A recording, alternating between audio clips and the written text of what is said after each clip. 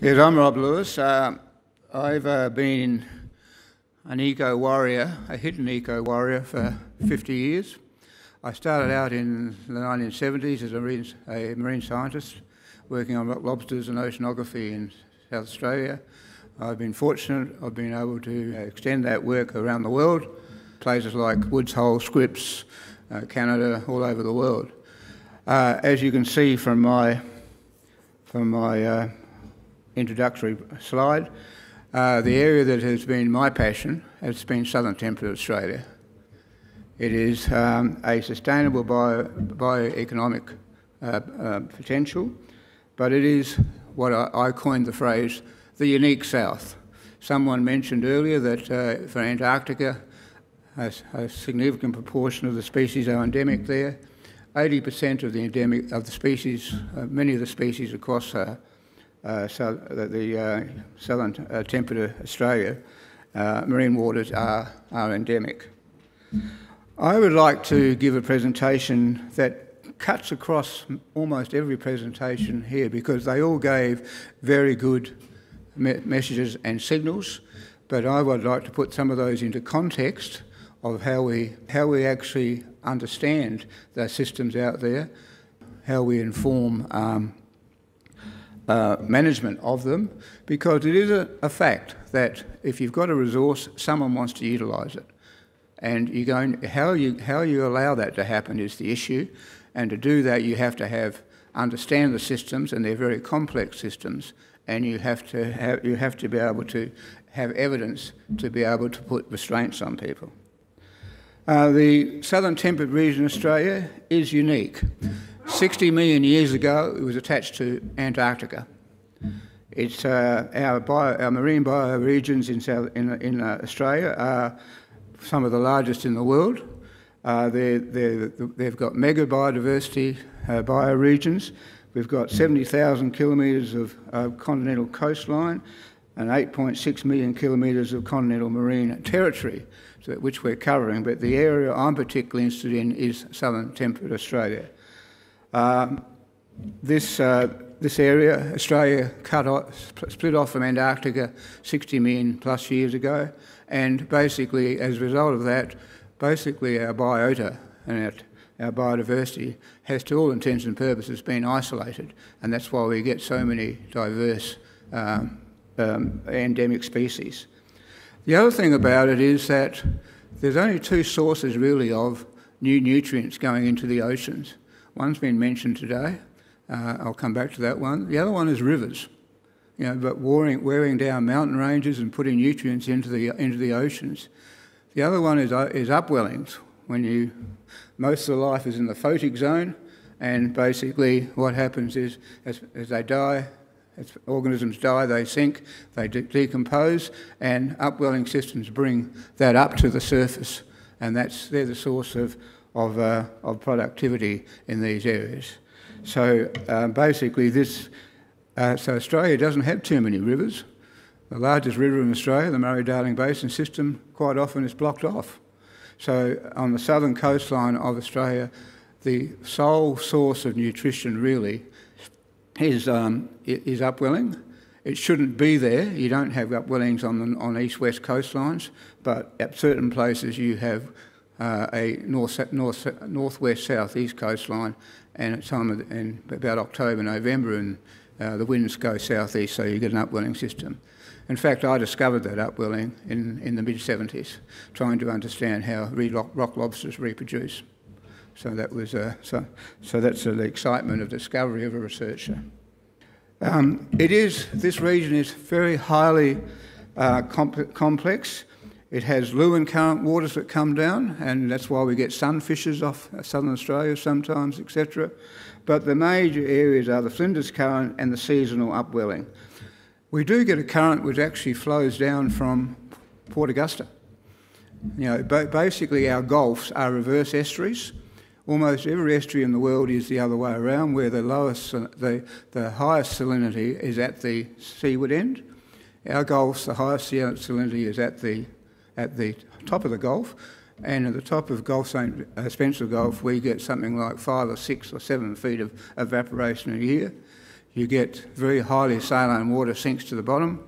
It's actually warmer than the water above it, but it flows down on the bottom, out past Kangaroo Island and cascades out over the continental shelf. So understanding that is the first thing you need to understand about what impacts the biota and the taxa and the biomass that lives out in these regions. And you can see that the darker blue areas on the eastern side of the Great Australian Bight, or the Eyre Peninsula, or the western side of the Eyre Peninsula, and particularly in the southeast, you can see that cold water, that dark blue cold water. That is the life nutrients of this system. And what that drives is high levels of endemism, significant iconic megafauna and species and plants. There are over 1,100 macroalgal species along this coastline, only matched by off Monterey in the United States. So there's a lot of diversity here. 80%, we've got 80% of the Australian population of long-nosed fur seals and Australian sea lions. We've got the largest commercial fisheries in Australia, the sardine fishery. We've got 25% of Australia's seafood production in southern temperate Australia, and 25% of and that's by value, tonnage, and by volume. We've got marine parks of national significance. I was the presiding member when marine parks were brought into South Australia. And we operated on a CAR zone, which was comprehensive, adequate and representative. In other words, we had to have a representation from every major biotype, but equally we had to have them of a large enough scale that they were effective. It's a ecotourism hotspot, and as I said, we've got high bioprospectivity. So where you've got higher bioprospectivity, people want to utilise it. I coined a phrase called the convergence of conflict in the marine park debate, because the areas of where you've got high bioprospectivity is also the most interesting areas and most important areas as far as environmental and sustainability, and so you've got a clash of demand for that resource. And that's the reality whether you're in Antarctica or anywhere in the world, and you've got to have the ability to manage that convergence, and that can only be done by understanding the systems and having the evidence to actually have a rational debate between the competing demands. Again, just looking at the southern region here, you've got this regional hotspot. On the top line, you've got basically from the introduction of the oceanography to bringing the nutrients in, building the ecosystems and the trophodynamic relationships and the various biota. Some are pelagic, some are benthic, etc. And then on the bottom you've got the really iconic species which are there. And the basic thing is an understanding. My mantra is an understanding of the oceanographic and ecological processes that underpin production and food webs in the region is critical to ensure the continual exploitation of natural resources is ecologically sustainable. I once published, when I was head of the Department of Fisheries, which I was for about 8 years, I once published a strategic plan. All strategic plans say who your clients are. I normally ask people, who do you think I put down? I'll cut across that. I put down our clients for the fish, because if you look after the fish, you look after the fishermen, and that was the basis. And if you don't have any fish, you're not going to have any fishermen. You're not going to have any you take it to the wider biota, you're not going to have any biota, etc. I'm always intrigued when we talk about whaling in this country, because I normally put these up as the quote and then say who said that, but I haven't got time to do that. There's a quote that says, "The supply of the fish in the ocean may be considered to be practically inexhaustible." That was actually, in my office, I've got the first edition of Mrs. Beaton's book of Household Management. That was the first line of the chapter on fish. Now, she may not be as definitive enough for you or authoritative enough for this audience to say that. So the next line is, the next quote I've got there is, "All of the great sea fisheries are inexhaustible. That is to say that nothing we do seriously affects the numbers of fish. Any attempts to regulate this fisheries seems useless." That was said by Thomas Henry Huxley, the great defender of Charles Darwin. That was the knowledge base back in those days. And when those fishermen there killing whales, which I condemn, but I understand as well, they were putting oil, lighting Europe and things like these on that knowledge base. Part of my message today, this current generation, is no longer lacking knowledge or information, and we have to act, and I don't want, when I used to say when I was Director of Fisheries, I don't want my grandchildren condemning me like we condemn the whalers of 100 years ago for not acting, because I have no excuse now, because I know that we can impact these systems, etc. I just put the other two there to show that even smart people in the modern world make mistakes. I think there was world market maybe for 5 computers. That was the head of IBM once, and also 64K ought to be enough for anybody. That was said by Bill Gates.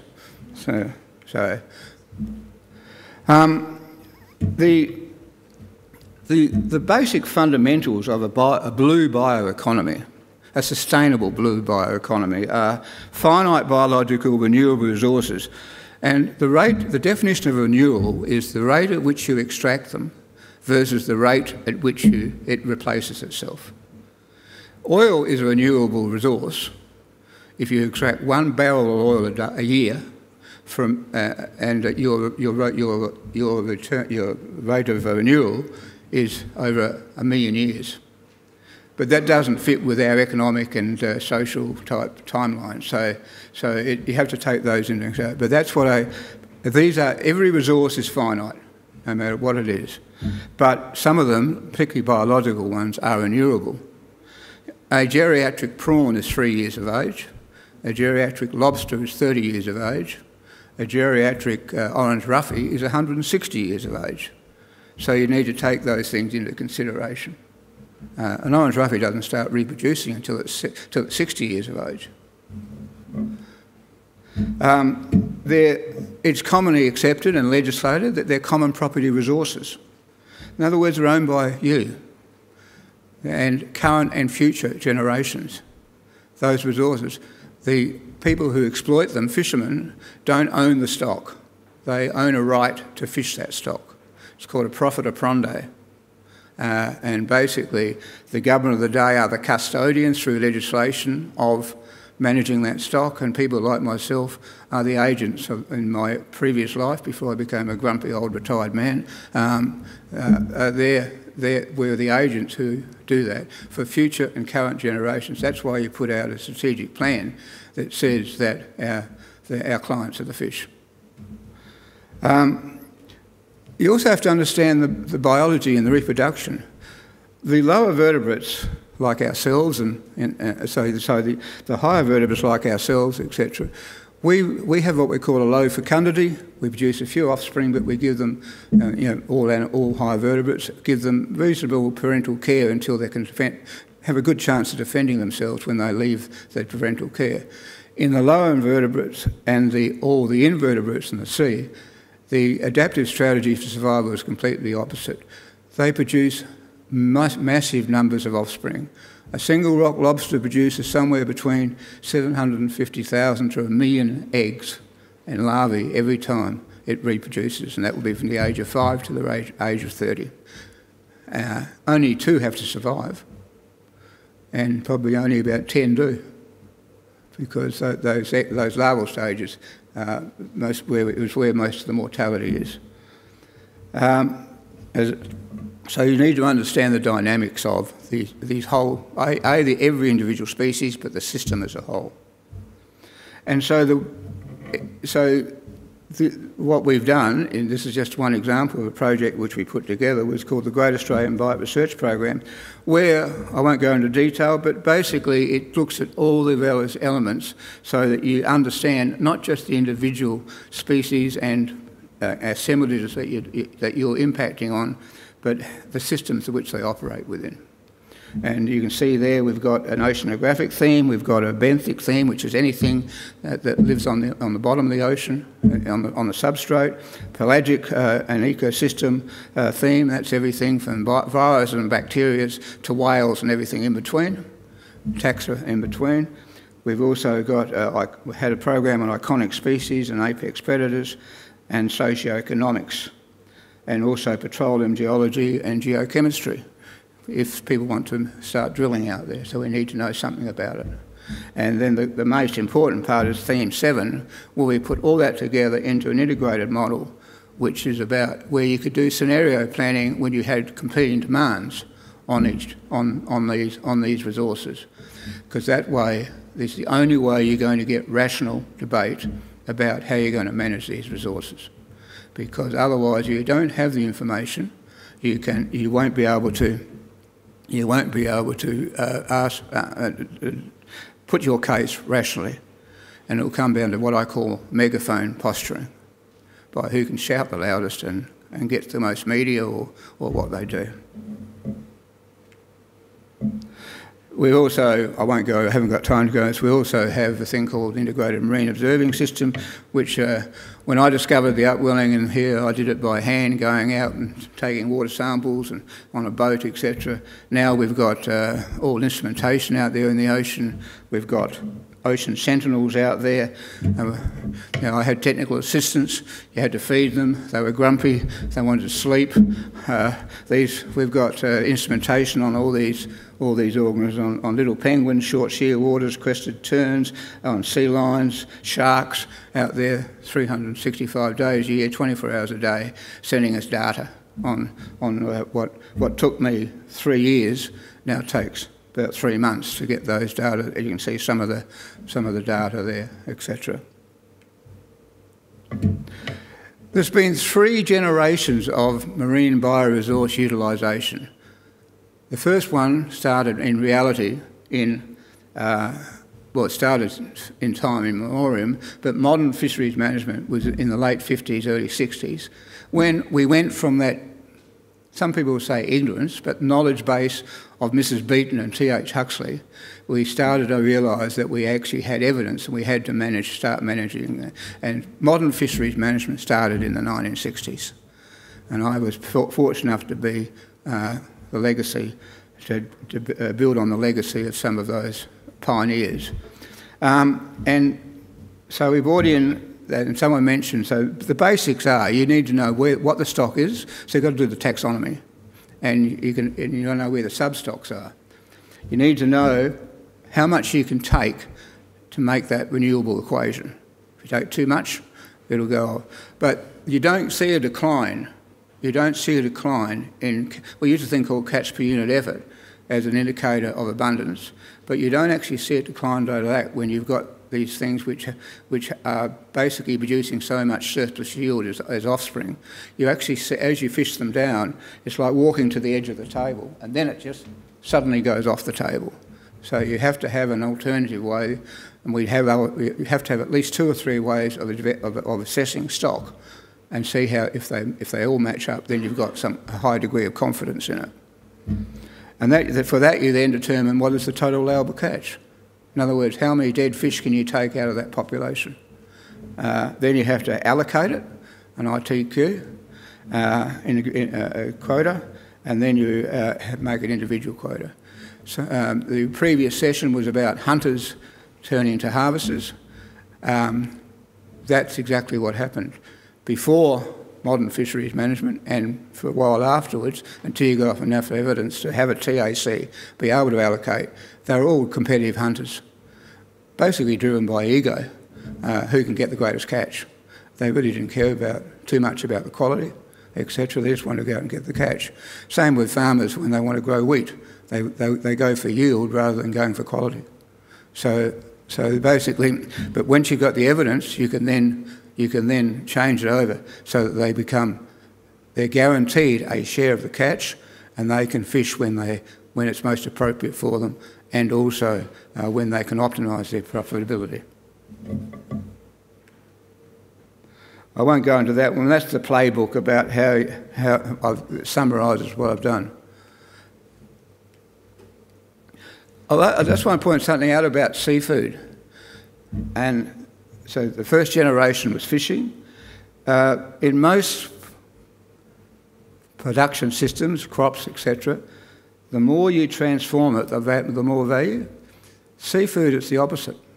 The less you transform it, you get the highest value for.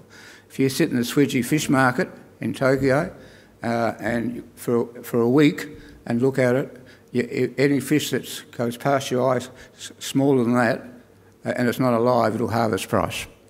So you basically, so you're not looking at having a commodity, you're looking at having, in industrial fishing, you're not looking at having a commodity, you're looking at having a premium product.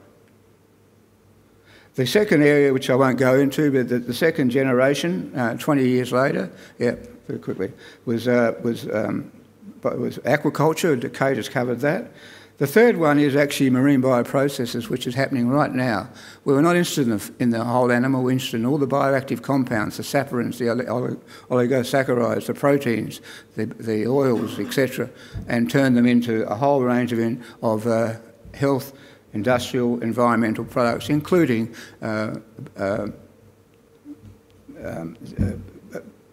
non-plastic packaging, etc., biodegradable packaging, and as alternatives for plastics. I'd just like to finish with two observations, if I may. One at the beginning of my life, and we've heard about. We want to bring about change. We have to have change. We now recognise the challenges before us.